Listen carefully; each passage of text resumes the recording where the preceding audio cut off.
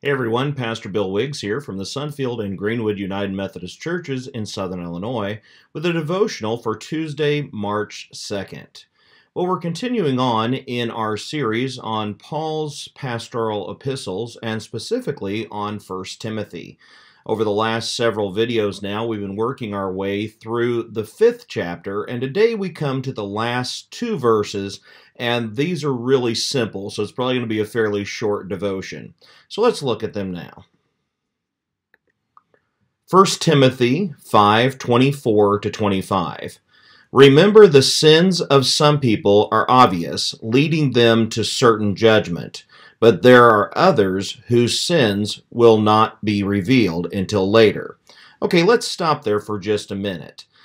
When we're looking at this, we're remembering all that comes before it as Paul has been trying to help Timothy help the church at Ephesus get straightened out. There's been a lot of false teaching. There's been all kinds of other stuff going on in the church there, and really some behavior that's inappropriate as well. He's just been talking about, the way that we're supposed to treat one another as Christians, been talking about keeping good health in order to do ministry more, talking about really the importance of staying with the Word of God as our primary concern. And now he is reminding him that you really have to, as a Christian and as Christian leaders, do your best through the power of the Holy Spirit to live an upright, holy, righteous life. Because the truth of the matter is that there are some people where you can see their sins, they wear their sins like a picture t-shirt, it's got the words right on it or whatever. Their sins are just out there. They're doing things that they know is wrong, that Christians know is wrong, that really everyone knows is wrong, even if they're trying to say it's not wrong at all, and you Christians, you're just too uptight. There are even some Christian leaders who are doing things that are quite sinful, and it's obvious to everyone, but oftentimes they've been given a pass. And so he says, remember, the sins of some people are obvious, leading them to certain judgment. And so there's some people, we go on this thing, judge not lest ye be judged. But we forget that Jesus said that we will be judged by the measure with which we judge others. So, it's not saying that there's no judgment, it's just saying don't be a hypocrite. Don't judge someone for their sins when your sins are just as obvious as theirs. So the measure that you've been measuring others with, that's what you're going to be measured with. And if you're measuring others with the Word of God, then you must measure yourself with the Word of God. And some people, it's obvious. They're not believers, they're living lives of hedonism, and we know that their judgment is certain, that when they die or when Jesus returns, they are going to go to hell unless they repent of their sins, regardless of the fact of whether or not they say they're Christians or say they're unbelievers, or maybe they even have that title Reverend on them, or whatever. It doesn't matter. Some sins are very obvious, and God will judge sin, and he will judge sinners who have not repented. But then he says, but there are others whose sins will not be revealed until later. Now, we've seen some of this lately with the passing of Ravi Zacharias, a great Bible teacher, apologist. I loved his teaching. It really touched my heart. I learned a lot from him over the years of listening to his radio ministry and also, the other teaching and things, watching videos on YouTube of his question and answer sessions and various other things like that. I thought he was a wonderful teacher. And I never would have suspected that he was living a life of sin. But it's come out since his death that he was sexually mistreating women, that he was having what amounts to affairs against his wife and things of that nature. There are some people's sins which will not be seen until later. Now, I don't know in his last breath if he repented, and I'm not going to be the judge as to where he is now. But the truth is that his sins have been revealed. And it goes back to what it says in, let's see, I'm going to get this right here, Numbers 32:23. Be sure your sins will find you out.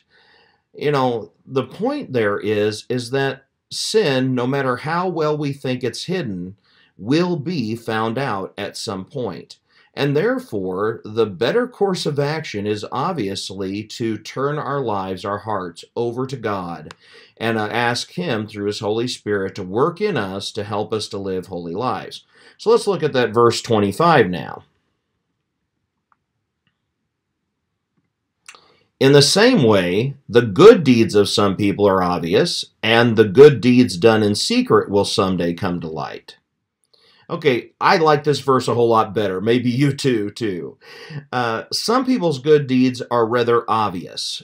There's plaques on their churches or on the end of the pew, or there's buildings named after them at hospitals or wings at schools, and people know about their good deeds. It's out there all over the place. I'm not going to make a value judgment if that's good or bad, but what I will say is that if the only reason we do good things is so that people will put our name on something, will put a plaque on something to say, hey, this was donated by Bill Wiggs or whatever, then that's not good. And the reason it's not good is not that, we shouldn't honor people who do good deeds, but that if that was the motive for doing it in the first place, then the scripture says we already have our reward. But then it says, and the good deeds done in secret will someday come to light. I don't know about you, but several times when I have done a funeral over the years, people have come up to me and said, you'll never know how much Joe did for me and my family. Joe's a generic name here. How I've seen where people have said, my family was without coats. All my kids, they were going to school without coats.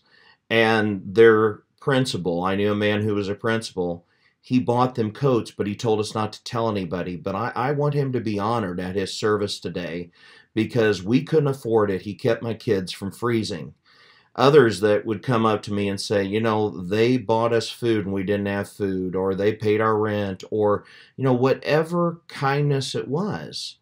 Those tend to come out. Usually when we are mourning a loved one is when we learn of all that they did for others. And so those good deeds shouldn't necessarily be hidden, but if someone finds out we're doing them and honors us, fine. But we're not to blow our own trumpet.